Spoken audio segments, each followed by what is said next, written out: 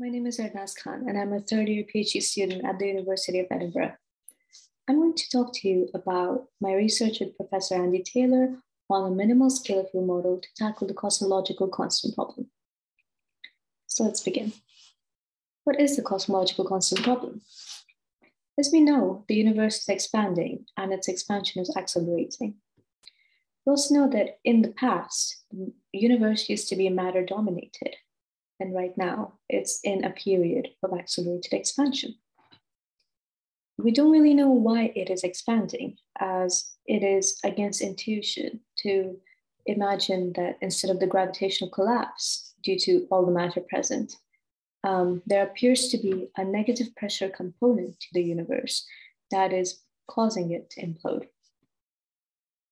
The simplest way to model this is to add in a cosmological constant in Einstein's equations. But the cosmological constant actually receives contributions from the matter sector in the form of vacuum energy. When you calculate this vacuum energy, you also need to add in quantum corrections to it. And it turns out these corrections are very, very large. They can be as much as 60 orders of magnitude larger than observations would actually imply. Crucially, vacuum energy itself suffers from issues of fine-tuning as well. And this is due to its sensitivity to unknown physics from higher energies. This is known as cosmological constant problem. And what I'm going to talk to you about in this presentation is a simple minimal scalar field solution to the problem, in the sense that we want to have a large vacuum energy and still be able to see only a small amount of it in a stable way. So before that, what would be the simplest way to tackle the problem? Let's consider this. Think about a potential that has a minimum at V0 and a scalar field that's rolling down and approaching V0. Now imagine that the field comes to rest at this minimum and relaxes to that value.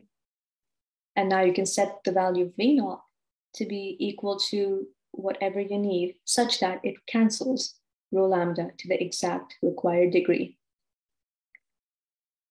There you go, the problem is solved. That's what you think. But Weinberg's no-go theorem actually tells us that in such solutions, V0 will also need to be fine-tuned to the same degree that rho lambda needs to be fine-tuned. So this doesn't actually solve our problem. There is a loophole though. What we can do is relax Weinberg's assumptions and dynamically cancel the large vacuum energy. These are known as self-tuning solutions, where the field stays dynamic at the minimum or elsewhere as it cancels the vacuum energy. How much freedom does a single scalar field actually grant us though, in terms of what types of forms of potentials or kinetic functions that we see? Turns out there's already a framework to exploit in order to find this out. Horndeski theory is the most general scalar tensor theory of gravity in 4 dimensions that is stable.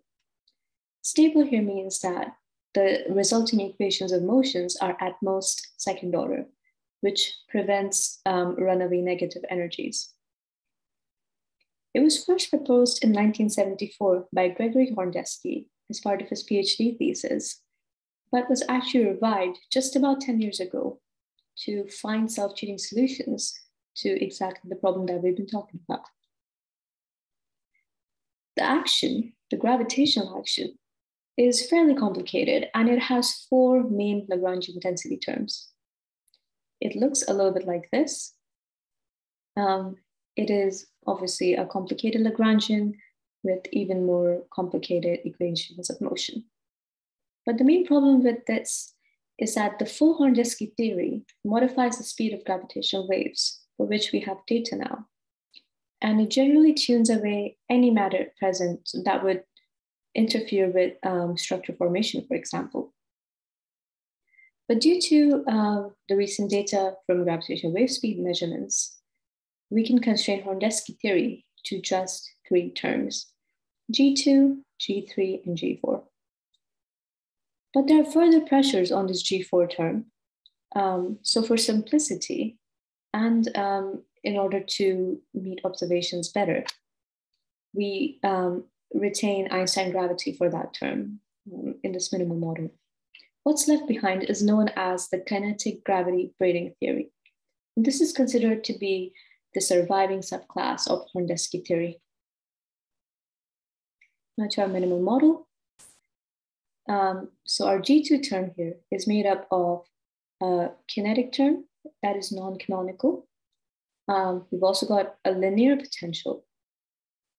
With G3, it's proportional to square root 2x, which is simply phi dot, or like the time derivative of phi. Now let's see how it alters our equations of motion in a simple way. The Friedmann equation, as you can see, is modified by this energy density contribution from the field. The acceleration term here is modified by a pressure contribution from the field.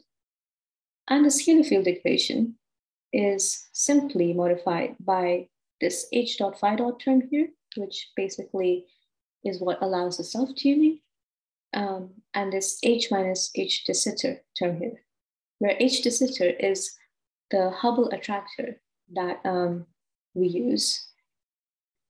And that is what will determine what the expansion rate at present is, despite the value of the vacuum energy density.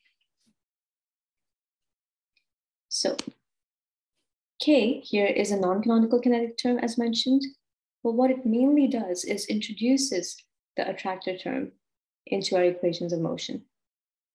And despite its negative sign, it is free of ghosts. Our potential is a linear potential that simply removes or cancels vacuum energy. This G3 term introduces H dependence, as you can see here in the scalar field equation, and it introduces an H dependence even in the density term. This is what actually allows the self-tuning to occur. So you've got three ingredients here. First is the linear potential that removes the vacuum energy density. Second is self-tuning because of the presence of H inside our Friedmann equation and scalar field equation. And we've got the de Sitter attractor that is introduced through the kinetic term. Our final ingredient is the shift symmetry of the Lagrangian, which is known to aid in controlling quantum corrections. So first, I'm going to show you here a plot of the attractor behavior. So on the y-axis, we've got our Hubble parameter, and on the x-axis, we've got time dependence. As you can see, for various initial values of the Hubble parameter and the initial field speed, we see a common evolution towards the attractor value. Now onto the model mechanism, and here are our main results. So in this plot, you can see various energy densities with time. So the first thing I want you to look at here is the vacuum energy density. So that's here at this level. The pink line is the evolution of matter. So the matter is reducing as 1 over t squared, and it's getting diluted with expansion as expected. But what we will observe here is the 3 Planck mass square, 8 square term, which is basically also the total energy, if you remember from the Friedmann equations, initially follows the matter energy density. And it goes down as 1 over t squared at early times. And it does this despite the presence of vacuum energy. And what is actually happening behind the scenes is that the potential energy is removing rho lambda. And this is done while the field is in slow roll, or you can say that the field is small compared to its mass scale. Now we see that this 8 squared term approaches a de Sitter attractor asymptotically at the end of matter domination. So you've got the matter era replicated, and now a constant de Sitter state for H, which will give rise to accelerated expansion at a scale much lower than rho lambda. And now I've added in the kinetic energy contribution and the effective dark energy contribution. So what happens is the potential itself provides a driving force term inside its kinetic energy that is triggered near the attractor. So if you see kinetic energy rises very, very rapidly in this area to drive the effective dark energy, the green line, to the attractor value. And we've also found that this attractor solution is stable under a phase transition in the value of the vacuum energy as well. So what the main thing about this is that the mechanism is novel.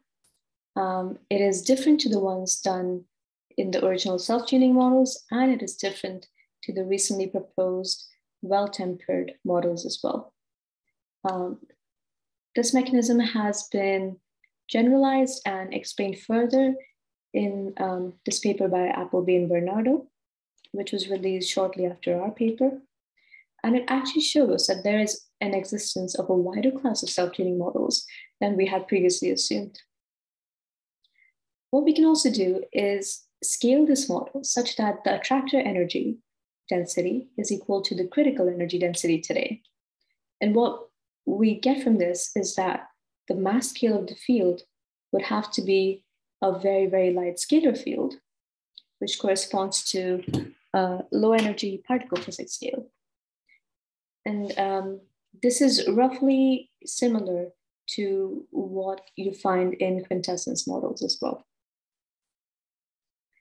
The model may actually be a lower energy manifestation of a high energy theory because you see G3 type interactions, the box-by interaction, and non-polynomial kinetic interactions in models such as that of brain cosmology. So just to summarize, we show that there is a simple model that can remove a large vacuum energy density and give acceleration at a much lower energy scale as required. We show that the model is theoretically viable and passes gravitational wave speed constraints, and that it also preserves a matter-dominated era, which is what a lot of scalar field models tend to struggle with, and is stable under a vacuum energy phase transition. So this is the end of the talk, and presently we are working on linear perturbations in the model to study large-scale structure formation. So I look forward to your questions. Thank you.